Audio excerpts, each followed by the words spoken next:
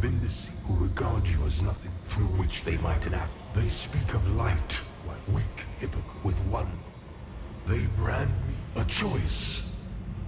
Reject, dismiss all of their force and the torturers, and only then, and if you would hear it.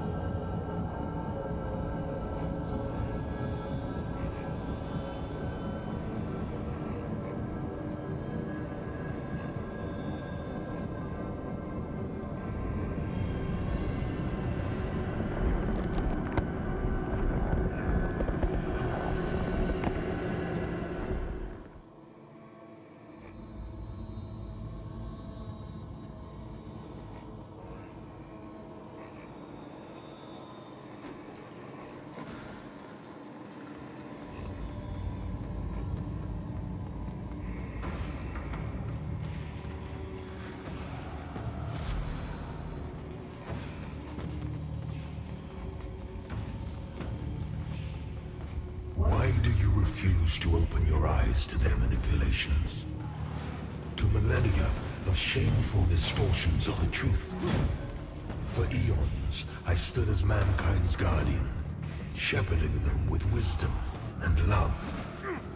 Yet in return, I was betrayed. Those three power-hungry malefactors who declared themselves judges turned my own children against me and waged a terrible war of needless slaughter.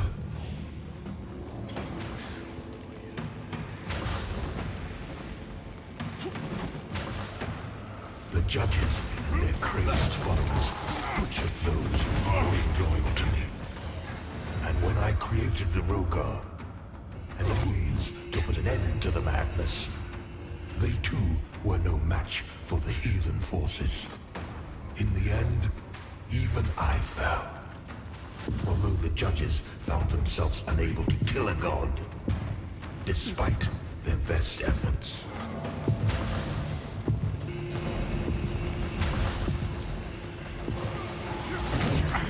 In a world left blackened and corpse-checked by their crusade, the judges banished me to this barren realm, which has served as my prison ever since. Meanwhile, mankind set about ruling themselves, free from the divine oppression of which they accused me. And yet, how little time passed before the judges themselves were raised to the status of demigods, figures of worship, their real ambition all too clear. Yet an outcome, the people deluded themselves into believing a triumph. How much blood has been spilled in their names since my banishment? Far more than was ever spilled in my name.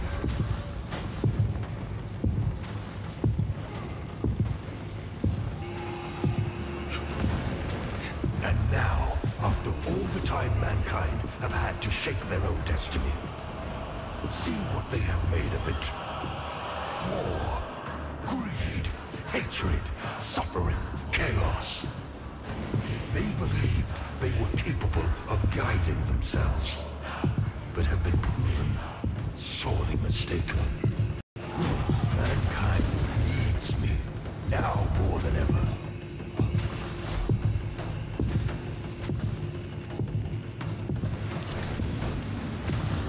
And what of other beings who claim godhood? Where are they? What of Aureus and the abhorrent umbral creature? They are cowards, hiding in force light and obfuscating shadow, deeming you unworthy of their presence, their communion, And yet here I stand before you with true words and open arms.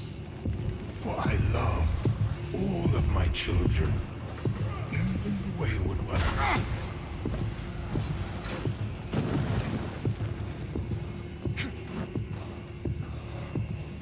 Listen to me. You must stop this before you allow yourself to condemn all of mankind for eternity. I am not your enemy, only what my own enemies fear.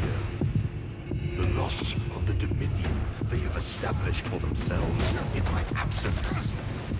Cease your misguided violence. Now!